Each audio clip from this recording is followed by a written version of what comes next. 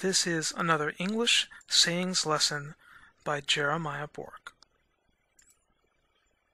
Today's saying: a penny saved is a penny earned. This means a penny obtained and spent in one day has value for that day, but a penny obtained and saved is a penny that has value over the long term. This saying is at least 5 centuries old. Older versions include, "A penny saved is a penny twice got." Now, this is not modern grammar, but shows us the intended meaning. A penny saved is twice as valuable as a penny not saved.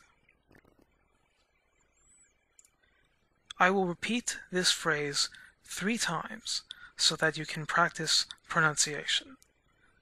The only trick to this phrase is to clearly separate your words.